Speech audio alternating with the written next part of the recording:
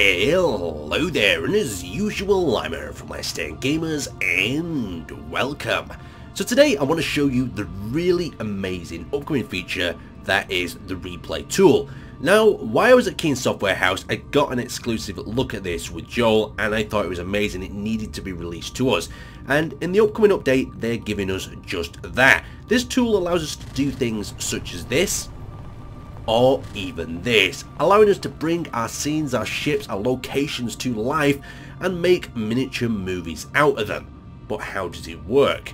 Well, let's get started straight away. So I'm going to hit Alt F10 and you can see we've got this menu here.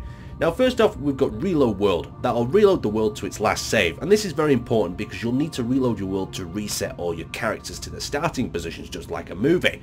Now next we've got Manage Characters, so we can pop characters into the game, but before we do this I'm going to press F6. What F6 does is allows us to cycle between the characters, but we're going to need to make sure that we're actually in the character's body before we do that. If we're in spectator camera, we won't be able to switch. So we can now switch between all the characters on this map in various different locations. So we're actually going to switch to the man in the corner over here. So now we've got that. We've also got the add character. Like I said, add the character in, you see him pop into the world. We've got the change skins and remove character. Change skins is pretty much self-explanatory. You can just change what sort of suit you're wearing, so we can switch to the digital suit, and now we can begin recording. Now replay, we'll just replay the sequence back without actually recording any more new movements of the character. This is good to watch it back and see if the guys are actually moving in the right positions, but let's hit record and replay. So this movement is going to copy exactly what I do. So if I turn like this, walk over in this direction, turn like this, walk backwards, and then decide to sprint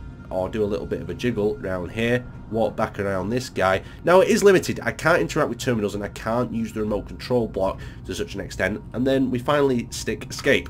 So that has now saved as a new sequence. We're going to hit Reload World. So the main priority I want to recommend to you is setting up your scene straight away. So move all the blocks in position, move all the people in position, save the world. Just like a movie, everyone has the start location. So now the other thing to kind of work out here is the bigger the loading time, the more people, the more data the game has to save on what they're going to be doing in that replay. So let's take that into consideration as well. So now that we're back in the world, we can actually replay this. But to replay, we're just going to pop into a different perspective. So we've got this guy in the corner and we're just going to hit replay over here. So now you can see the characters moving just like I did, following my exact movements around this room.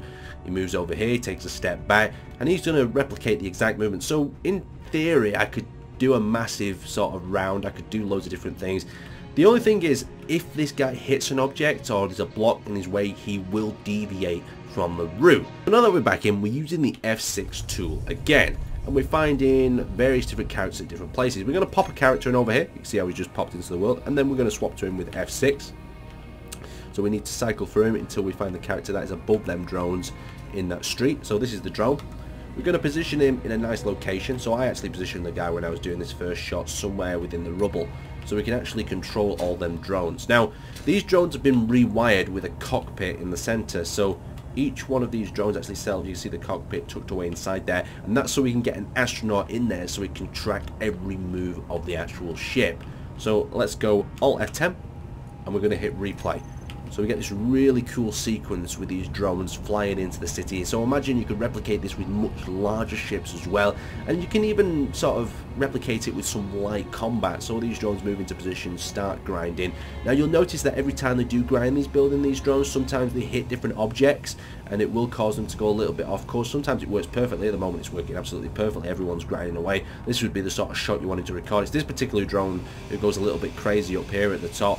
Usually gets a little bit stuck, but everything you do, so if he cuts a block off like that, it will fall down. There we go, he's starting to go a little bit off course, but still the idea is there. You can begin now moving in, getting different shots of these drones working, just starting to make your own little movie out of it. So that is the replay tool. It's as simple as that. I don't want to overcomplicate it. Set up your scene, hit the record button, save everything, reload it, and repeat. As simple as that. Anyway, let's thank you guys for watching. That drone is going crazy.